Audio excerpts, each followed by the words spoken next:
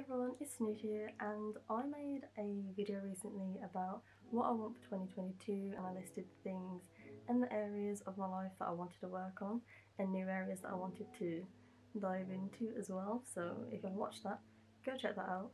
But I thought, why not like get it out of my head? So it's stuck in my head, but I want to visualize it. So I made a vision board. A memory that I forgot about just appeared, but I remember making loads of collages in secondary school.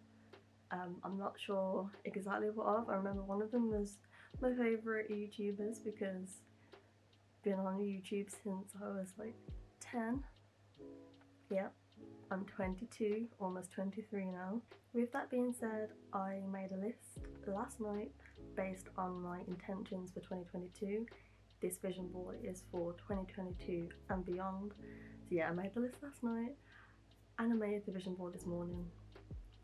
And that is my definition of slowing down. It is subject to change, so I'm not going to show it properly. I'm just going to pick out key photos and areas and tell you what they are and why I picked them. I guess the why is because I want them. The first key area has loads of pictures of lakes, mountains, nature. I love nature. I feel the most calmest and peaceful in nature. So I want to spend more time in the places that make me feel amazing, which is nature, whether that's through day trips, holidays, or even moving, because I think I would thrive in a village, in a semi-rural area. I'm not a massive fan of cities. There's more things to do in cities, but in semi-rural places there's more peace.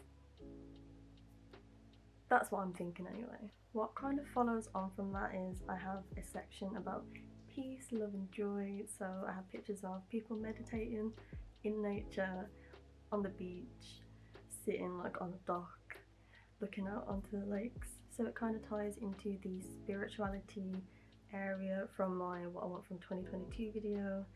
I just want to be in nature, clear my mind and connect to the earth and everything around it.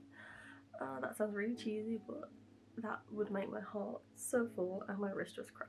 And then it kind of moves into the relationships kind of area, self-love. The most important relationship, I think, is with yourself. As I always say, you are the most important person that will ever be in your life, so treat yourself right. But also I want to make more meaningful relationships and connections with people. So yeah, it kind of flows into like each other. My vision board, I mean. So the love kind of area, self-love, flows into doing what I love. And the two things that I really love are content creating and fashion. The thing I love about content creating and media, I kind of didn't mention that, but I love being able to show what's on the inside of my brain, whether it's through photography, when I can capture something and it kind of shows my perspective of life, or through YouTube where I show the things that I like. I like that I kind of get to share my life experience and share it in a way that offers advice. I love helping people. I think if I could handle it, I would be a paramedic because that's like what I really wanted to do when I was younger. But if I can help people in a different way, then this is the way I want to do it, whether it's through fashion inspiration, life advice, just showing people that it's okay to be themselves. My battery's about to die. I changed my battery. We're gonna try and pick up, but this usually doesn't cooperate. But if I can help people and do what I love at the same time, then I would really feel like I'm winning at life. Oh, just imagine being a content creator and also doing fashion through my business and then content creating for my business. That is what I want. That is really what I want. it kind of be separate but also together at the same time. Create a vision board, create one. It will help you see what you want in your life, and it will help you figure out subconsciously and consciously how you can do that.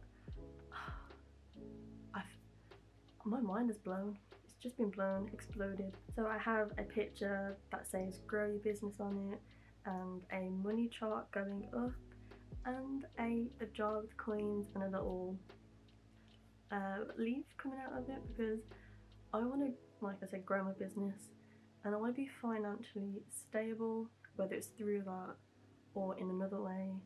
But I think